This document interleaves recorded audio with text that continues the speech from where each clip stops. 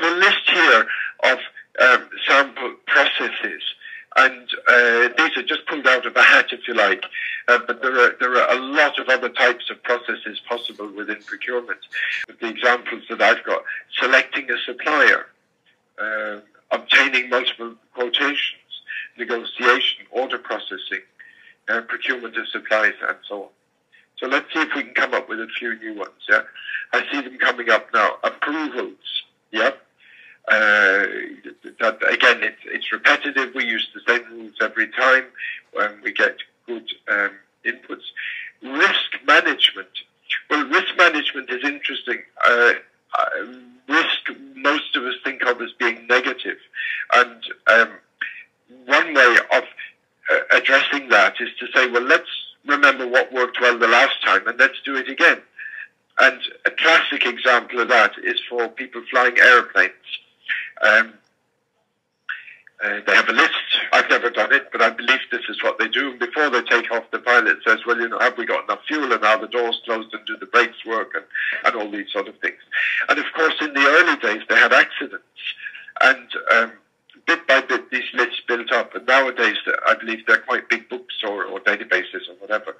So risk management. And then client management is another thing that's being mentioned here. Again, how do we deal with them? If we do it on an ad hoc basis, well, we get a result.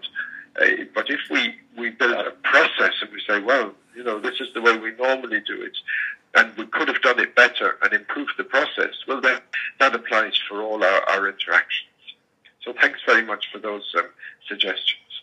And I did a bit of cutting and pasting, if you like, here. I came up with 3 lists from different places, just to give a flavour. This is not intended to be total. But look at this first one on the left, Business Dictionary.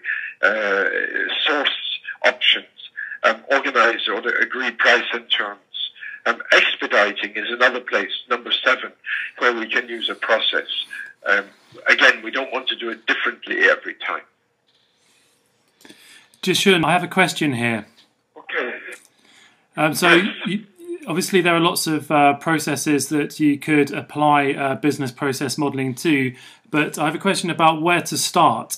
Which processes would you recommend that people start focusing on, or is there a way to identify priority processes which should be focused on before others?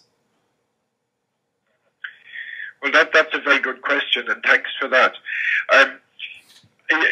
One of the if it's something that people haven't previously done, or they haven't had this in their business approach, then something new always has to fight against everything else.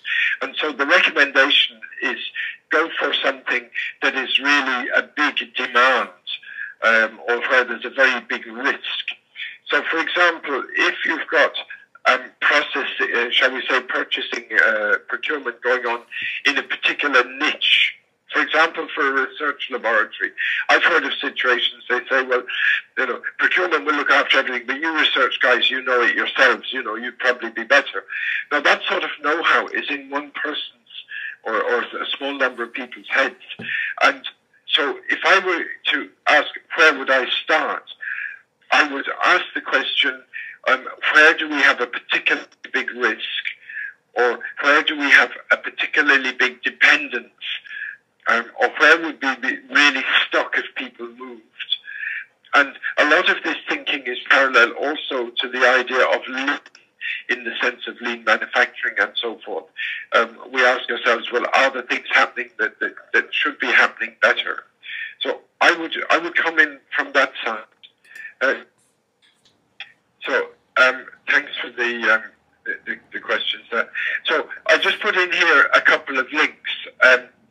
I didn't cut and paste them into the presentation for copyright reasons, actually, but you can link on them if you go to these slides afterwards. And they look like flow charts. They're just different versions from different places. But just to remind us that processes are an essential part of the way procurement works.